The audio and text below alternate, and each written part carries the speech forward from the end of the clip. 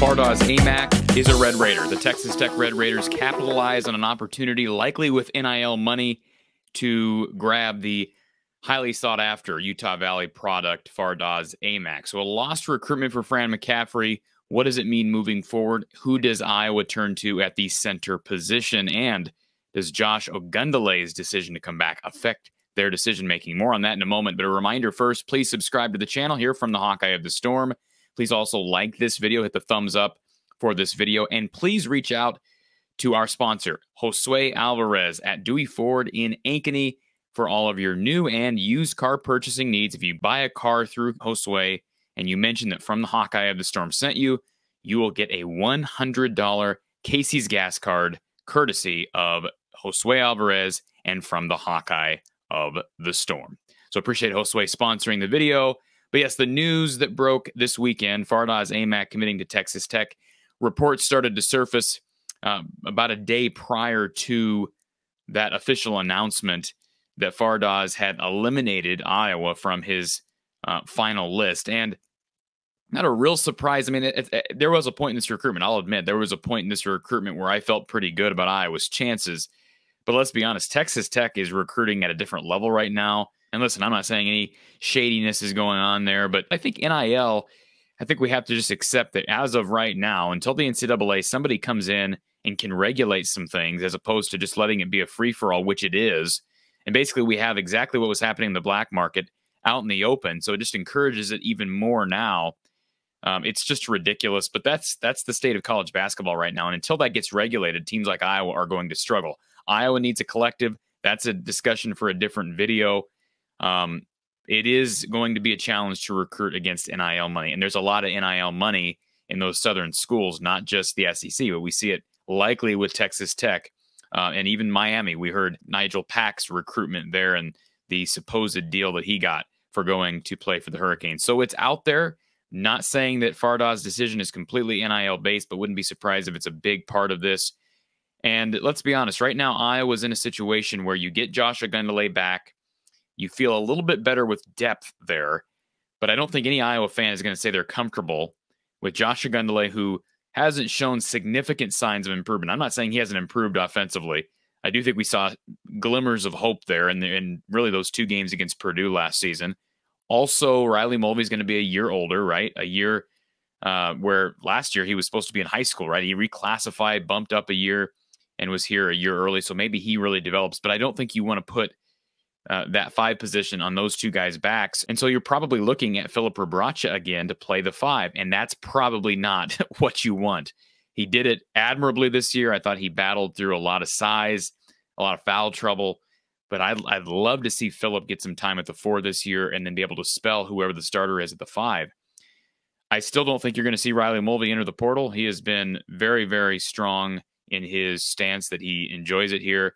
But if you get another 5, it is going to kind of backlog things for Ogundele and Mulvey. So it'll be interesting. But Fran is in the portal right now. It does look like Fran would prefer to get a guy who's going to be here a year, maybe 2.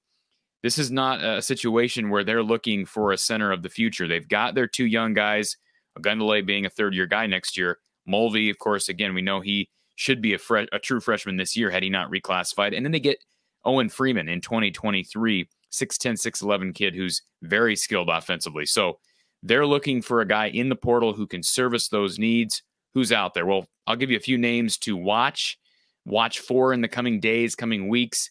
Number 1 being Tre Mitchell from Texas. Reports started to surface here this past week that he was hearing from Iowa, but he was also hearing from a lot of schools. Former UMass standout, very skilled offensively, big rebounder. He'd probably be the highest touted kid of this group that I'm about to give you, but certainly Tre Mitchell has been on Iowa's radar. Next kid that we heard about is Theo Akwuba. Theo actually has played for a couple schools as well. Started out at Portland, transferred to Louisiana Lafayette. He's about 6'11", very athletic, not real polished offensively. You watch him play in the post. His footwork is going to have to get a lot better, but he'd be coming to Iowa to be a real rim protector. So that would be good news for Iowa. I don't think they need a ton of scoring from that position, but they can get a guy who can protect the rim. That would be huge. I know Theo Akwuba did just visit Iowa this past weekend. He also visited Ole Miss, according to 247 Sports. So it sounds like we're going to be hearing where he's headed coming days, coming weeks. We'll have to wait and see. Third guy to watch, Osun Osunniyi, kid from St. Bonaventure, another 6'10", 6'11" shot blocker, very skilled, very long. This might be a tough one. A laundry list of schools reported as early contacts for Osunniyi. He really fits the need that Iowa has. Let's remember, Fardaws Aimaq going to Texas Tech instead of Iowa, that hurts. But Iowa really needs shot blocking and they need rebounding.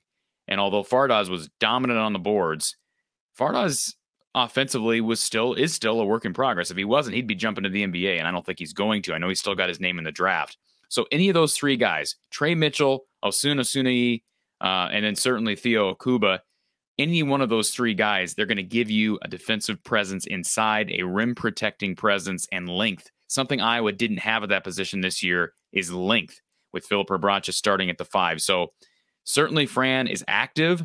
You wonder at what point did Fran start to really pick up activity, because we know for a while it was quiet. The only guy we knew about that Iowa was actively pursuing at that position would have been Fardaws Aimaq. So at some point it seems like either Iowa pulled back for some reason or they just realized that it was a race, a 3-team race between Washington, Texas Tech, and Texas. So again, good news that Iowa is reaching out to several players in the portal. I did see today that Ryan Young committed to Duke, the kid from Northwestern, who I thought Iowa might get involved with. So I would not be surprised if NIL was a factor there. It's incredible how things have turned so quickly because of name, image, and likeness. And everybody thought it was going to be this awesome paradisaic scenario for student athletes. And I guess kind of it is. But let me tell you something. These top players who are leaving, they're leaving behind players who aren't entitled to these funds, who are not going to be able to get these big NIL deals, and their teams are going to suffer. So it's not all green grass, sunny skies, and gummy bears. This is a very, very difficult position for a lot of these players who are not able to attain the big-time contracts. So we'll just have to wait and see. But again, those are the three names to watch. Akwuba, Tre Mitchell, and certainly Osunniyi. Maybe there'll be another guy that gets involved. Maybe we'll hear sooner rather than later which one is heading to Iowa City. And they will get somebody, folks. They're going to get somebody. Fran will get somebody at that 5 position. They're clearly not settling for Mulvey, Ogundele, and Rebraca.